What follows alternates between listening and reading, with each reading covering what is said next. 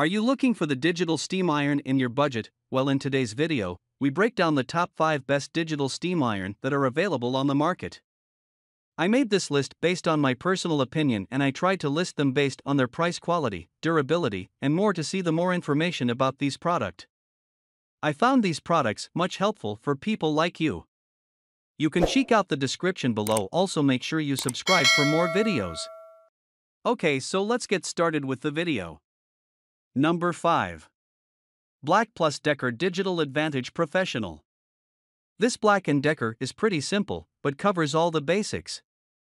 A stainless steel sole plate with 64 steam holes, digital readout, 3 settings, which is why it's just lower than the Maytag, and improved steam flow over other Maytag steam irons, and the 3-way auto shutoff I've come to expect. This Black & Decker is far better than anything else I could find in the same price range. An excellent steam iron for the cost. Number 4. G13102 Steam Iron. The material of the sole plate is the first unique feature that stands out: titanium-infused ceramic.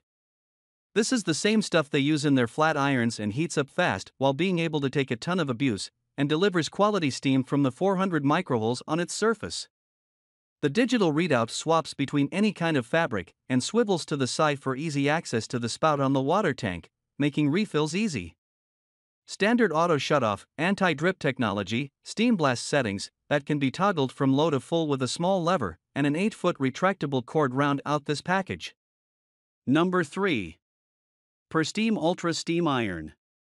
This is the digital version of the professional grade model. With a ceramic sole plate, this iron heats quickly and has PurSteam's unique axial located steam holes for great steam coverage. The digital readout is very easy to read and comes with 9 preset temperatures, making setting to your specific needs quick and easy.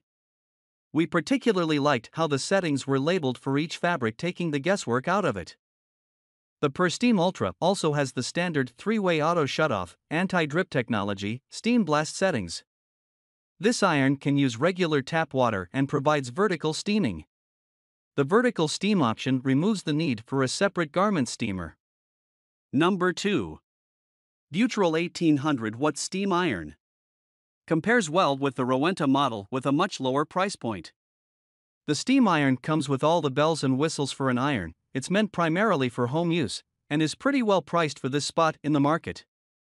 The one knock I had with this model was when steaming, the burst wasn't quite as strong as with the Rowenta and the Chi model. If the steam feature is your primary goal, you may want to go with one of those over this model. It has multiple fabric settings, 1,800 watts of power, and the preset settings are super useful. The 11-ounce tank heats up in 3 minutes and provides anywhere from an hour to an hour and a half of continuous steam. It, however, doesn't come with a precision tip that the Rowenta models have. This would be a nice upgrade to the model, but at less than half the Rowenta price, we'll give it a pass here. Number 1. Rowenta DW9280 Digital Display Steam Iron. A lot of digital quality of life options in a great package.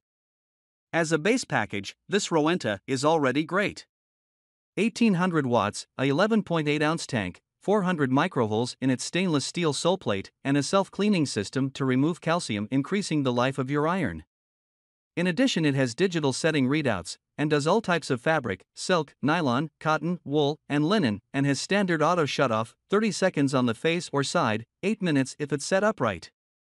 Additionally, it has a unique feature: if left still, in any position, for more than a few seconds, steam shuts off, though the steam iron itself won't cut all the way off until the criteria for auto shutoff are met. This makes it easy to conserve steam and quickly tend to something else if need be. For its asking price, it's pushing the edge of what I'd suggest paying for a steam iron, but it more than delivers enough quality to justify it.